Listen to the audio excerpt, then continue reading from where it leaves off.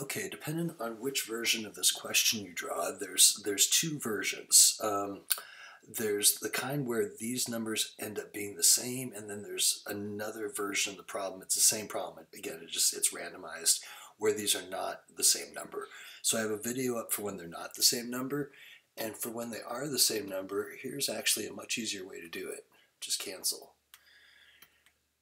Since I have square root -6 over square root -6, I can reduce that and make this 1 over -2. Now I'll bring out that as an I, because anytime we have that root, we want to use the I notation, so I don't inadvertently multiply some negatives on the radical, because that would not be legit.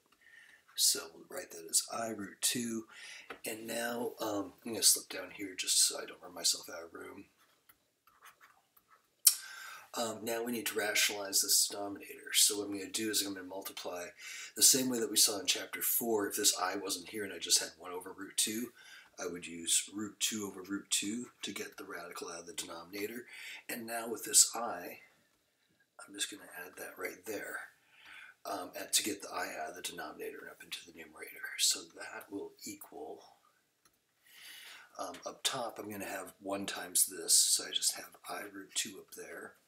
Here I have I times I, so that is I squared, and I'll show you how to simplify that in a second. Root 2 times root 2, ideally you just realize that that's 2. If you want to stop off at that square root 4 and then reduce it to a 2, that's okay as well. But it goes better if you just kind of, once you accept that, it's that same thing, I keep writing square root A makes A. If you just jump to here, it removes all the places where people make errors.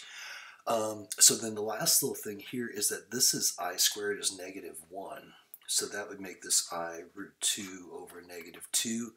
And then just as kind of a matter of mathematical notation, we don't like leaving negatives in the denominator like that. And realize, like, if I have -1/2, that's the exact same thing as having -1 divided by 2 or +1 divided by -2. Those all mean the same thing. We just don't usually write this one, so I'll write this with that negative in the numerator. And it's still just a fraction where one number is positive, one is negative. So just applying that to the numerator for convention, and then that's our final.